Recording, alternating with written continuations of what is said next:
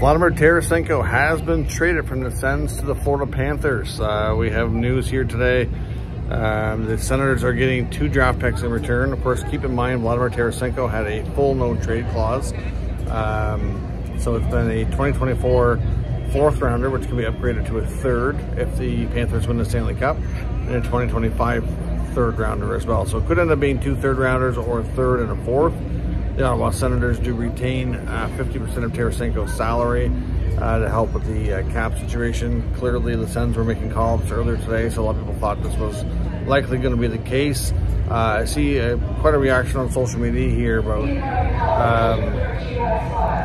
the return, and obviously you got to remember that Tarasenko had a full no trade. He wanted to go to Florida. When that happens, the team doesn't have any leverage. So they're getting a couple of mid-round picks back is probably as good as they were going to get, considering where things were at with his no trade in his contract. He's been a good member of the Sens. He's been productive. One of the few players who have lived up to expectations this year.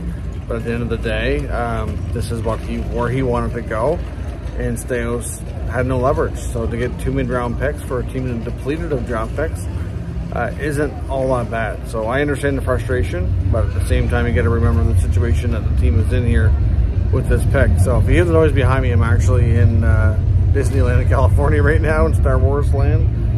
Some Star Wars noise is going on behind us here. So anyway, that is the trade. Tarasenko to Florida for 2 mid-round picks. After the Manson trade yesterday, certainly set the tone for that kind of accelerating here. So let me know your thoughts on the deal down in the comments. We'll discuss further. Stay tuned for further updates and trades as the trade deadline unfolds closer over the next couple days. Thanks for watching.